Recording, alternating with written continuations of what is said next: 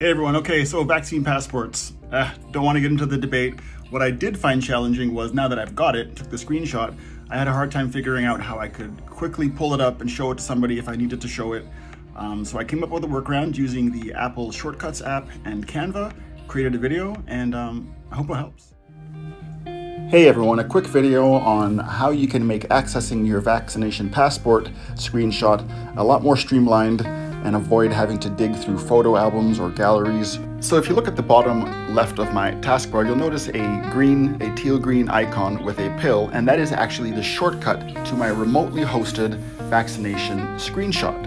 Now this screenshot has been edited by myself. Obviously I've blocked out my name and I've blocked out my true QR code, but I've also added some design elements to make it look like a longer card.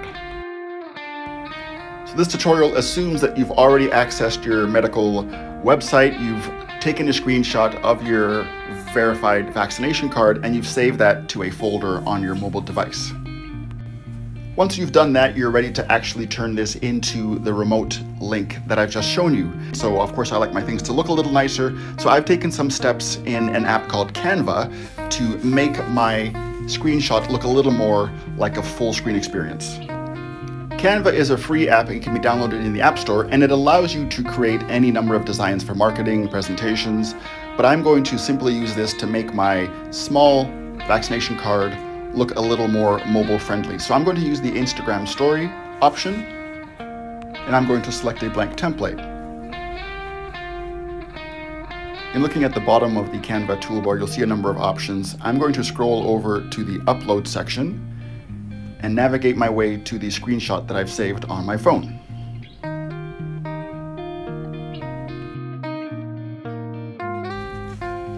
Once it's been added to Canva, you simply select it and place it on your canvas.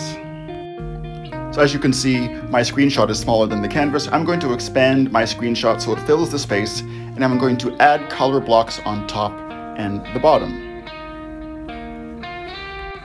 I find myself the square shape and place it on the bottom of my card. Now Canva picks up the colors in your photo, so that's why the color green matches. I'm going to add a second square and place it on the top, and because Canva does again recognize the colors in your photo, I can go to the color setting when I'm finished moving it around, and I do that by clicking on the color option on the bottom toolbar, scrolling down to the photo color section and picking the blue.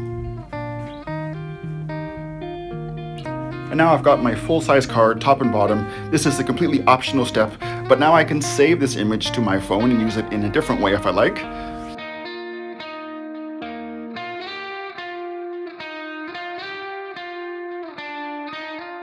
Or I can keep my design in Canva and use Canva as the remote location where I will be linking my shortcut to. So I'm going to use the share link functionality. I'm going to go to share a link to edit and change the edit to view, so that somebody who views the link can simply view it. And I'm going to click the copy link, which copies that link to my clipboard. Now that my work in Canva is complete, and I'm actually using Canva as the host location for that image, and I've copied the link to that image, I can now leverage a solution called Shortcuts.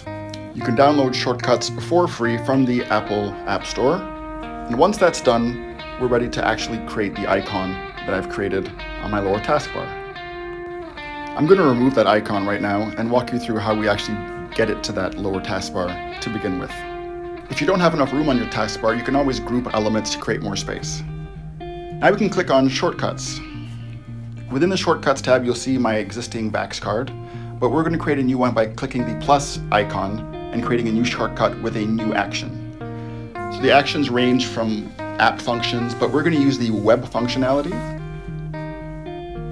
We're going to scroll down to the Safari section because Shortcuts does leverage Safari versus Chrome. And I'm going to use the Show Web Page option. This is where we'll paste the URL from Canva or from wherever you've hosted your image. Remember, you can use any link that you like. You don't need to use Canva. You can upload it to your own server, but you enter your link, you give your new shortcut a name. I'm calling mine VaxPass. You can also change and customize the icon color. And if you like, you can also change the small glyph icon.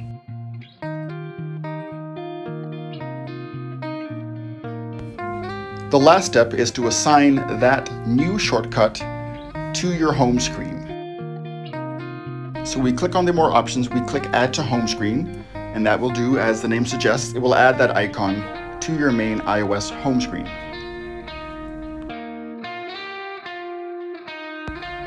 And so since I've created room on my taskbar, now I simply take my new Vac shortcut, I drag it onto the taskbar where it's available full-time, easily accessing my vaccination passport.